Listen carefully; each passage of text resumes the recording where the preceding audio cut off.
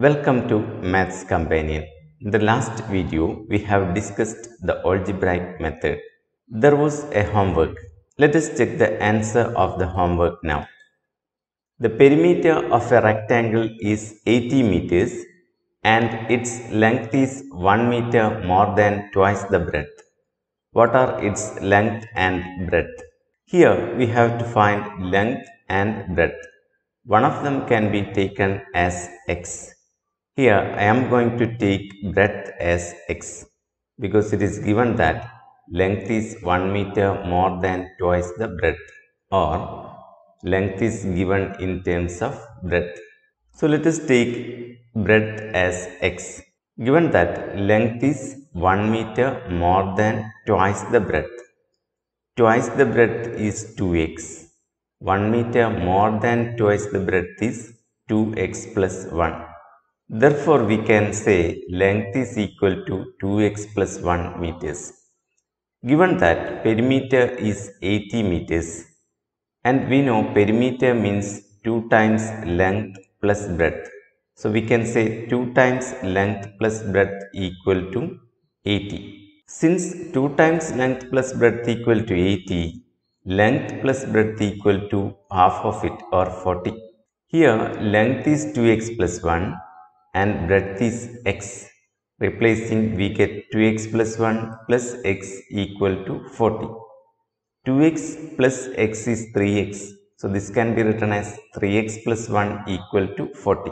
When 1 is added to 3x, that is 40. Therefore 3x equal to 40 minus 1 or 39. When x is multiplied by 3, it is 39. Therefore x is 39 divided by 3 or 13. X is 13 means breadth is 13 meters. Now what is length? That is 2x plus 1 meters and x is 13. So this can be written as 2 into 13 plus 1. 2 into 13 is 26 plus 1 is 27. Therefore length is 27 meters. Now you can check. Breadth is 13 meters, length is 27 meters, 1 meter more than twice the breadth. Now what is the perimeter? 2 into 13 plus 27. 13 plus 27 is 40. 2 into 40 is 80. Therefore the result is correct. Now let us do the remaining problems on page 41.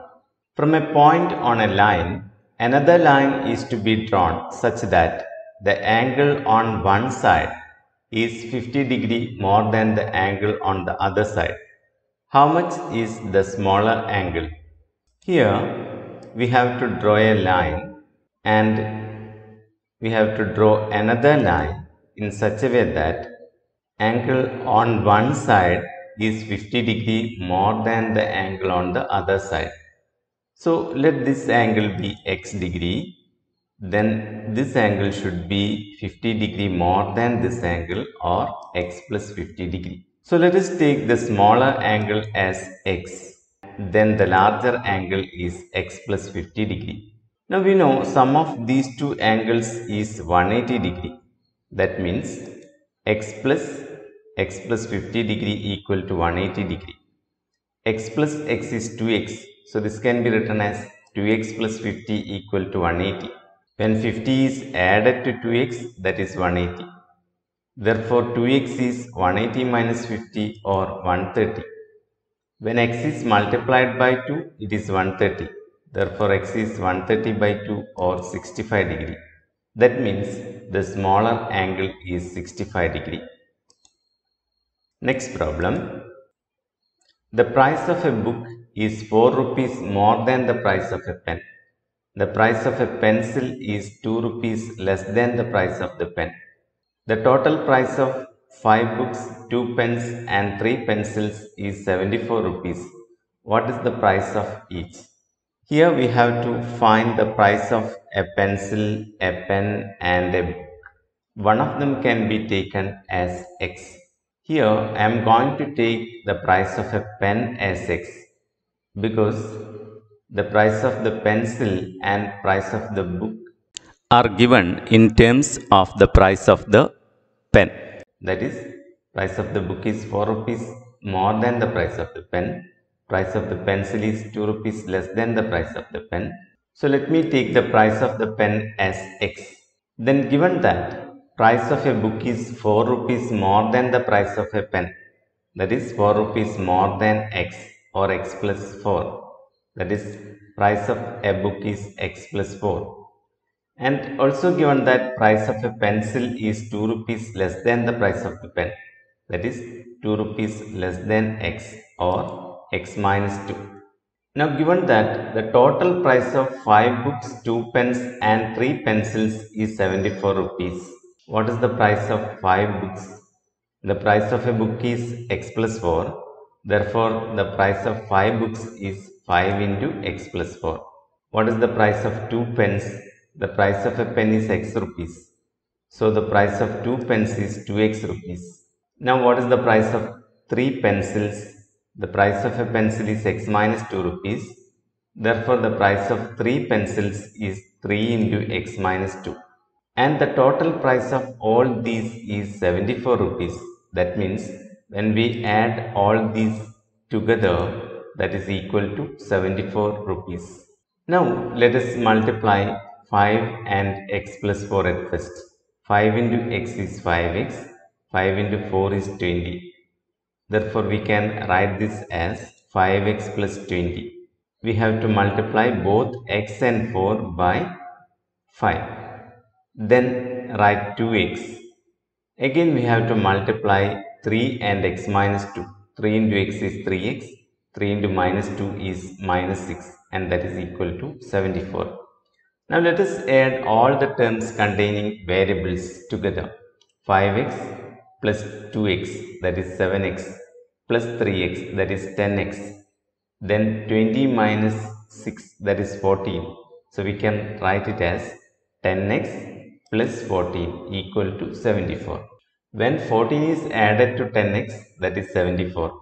Therefore 10x equal to 74 minus 14 or 60. When x is multiplied by 10, that is equal to 60. Therefore x equal to 60 by 10 or 6. X is 6. That is the price of a pen is 6 rupees. Then what is the price of a book?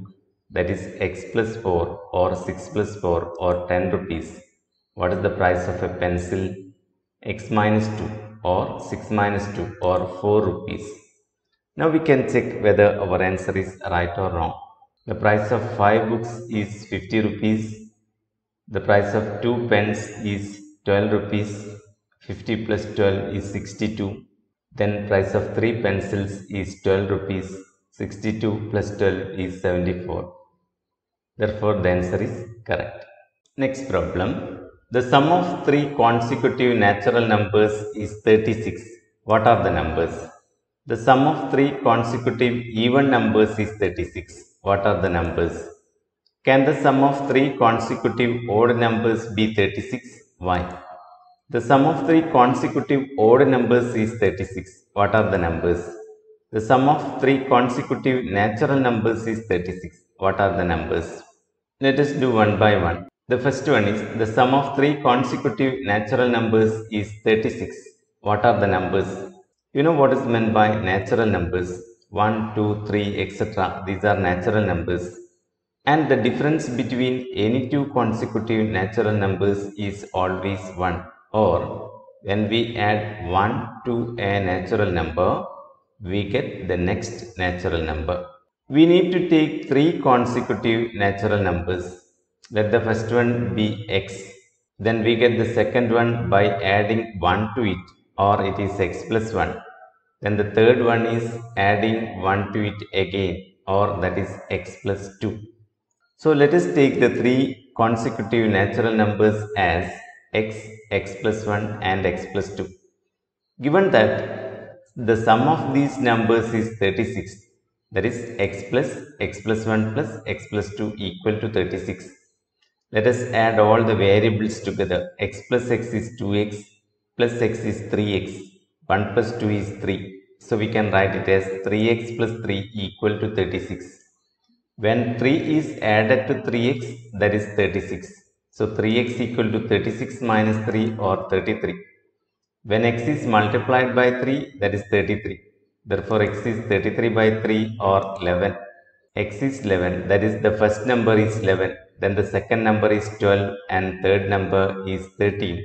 Therefore, the numbers are 11, 12 and 13. Second part, the sum of three consecutive even numbers is 36. What are the numbers? You know the even numbers 2, 4, 6, 8, etc. are even numbers. And the difference between any two consecutive even numbers is always 2. Or when we add 2 to an even number, we get the next even number. So let us take the first even number as x. Then x plus 2 is the second even number and x plus 2 plus 2 or x plus 4 is the third even number. So let the consecutive even numbers be x, x plus 2 and x plus 4. Given that the sum is 36, that is x plus 2 plus x plus 4 equal to 36. Let us add the variables together. X plus x is 3x, 2 plus 4 is 6.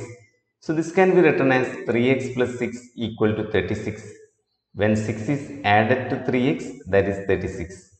So 3x is 36 minus 6 or 30. When x is multiplied by 3, that is 30. Therefore, x is 30 by 3 or 10. X is 10 means the first even number is 10. Next even number is 12 and after that it is 14. So the numbers are 10, 12 and 14. Third part. Can the sum of three consecutive odd numbers be 36? Why? The odd numbers are 1, 3, 5, etc. Let us add two odd numbers. 1 plus 3 is 4. It is an even number. Again, if you add odd number, 4 plus 3 is 7. That means when we add three odd numbers together, we always get an odd number. We will never get an even number. Here 36 is an even number. So sum of three consecutive odd numbers can never be 36. Now the fourth part. The sum of three consecutive odd numbers is 33. What are the numbers? The difference between any two consecutive odd numbers is 2. So if we take the first odd number as x, the second odd number is x plus 2 and third odd number is x plus 4. So let us take the odd numbers as x, x plus 2 and x plus 4. Given that the sum is 33, that is x plus 2 plus x plus 4 equal to 33. Let us add the variables together. X plus x is 3x, 2 plus 4 is 6. So 3x plus 6 equal to 33. When 6 is added to 3x, that is 33. Therefore, 3x is 33 minus 6 or 27. When x is multiplied by 3, it is 27. Therefore, x equal to 27 by 3 or 9. X equal to 9 means the first odd number is 9. Then the second odd number is 11 and third odd number is 13. So the three consecutive odd numbers are 9, 11 and 13. Fifth part. The sum of three consecutive natural numbers is 33. What are the numbers? The difference between any two consecutive natural number is 1. So if we take the first natural number as x, the second natural number is x plus 1 and third natural number is x plus 2. So let us take the three consecutive natural numbers as x, x plus 1 and x plus 2. Given that the sum is 33, that is x plus 1 plus x plus 2 equal to 33. X plus x is 3x, 1 plus 2 is 3. So 3x plus 3 equal to 33. When 3 is added to 3x, that is 33. Therefore, 3x equal to 33 minus 3 or 30. When x is multiplied by 3, it is 30. Therefore, x is 30 by 3 or 10. That means the first natural number is 10, then the second is 11 and the third is 12. So, the three numbers are 10, 11 and 12. Today, we have discussed problems on page 41. Now, there is a homework. In a calendar, a square of 4 numbers is marked. The sum of the numbers is 80. What are the numbers? Second part, a square of 9 numbers is marked in a calendar. The sum of all these numbers is 90. What are the numbers? In the next video, we shall discuss the next part, different problems. Till then, bye.